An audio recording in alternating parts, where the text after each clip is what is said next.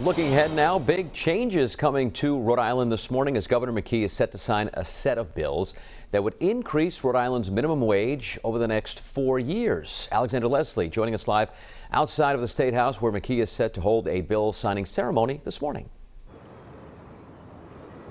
Yeah, just a few hours from now, Governor McKee will certify that legislation that was passed by the General Assembly earlier this week that will increase Rhode Island's minimum wage from $11.50 to $15 an hour over a 4-year period.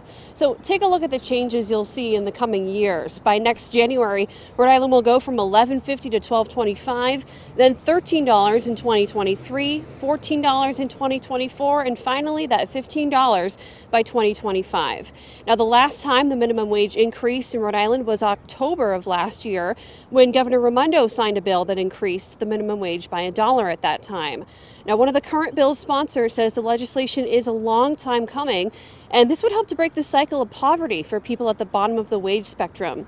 Now, some private companies are taking steps to increase minimum wage even further.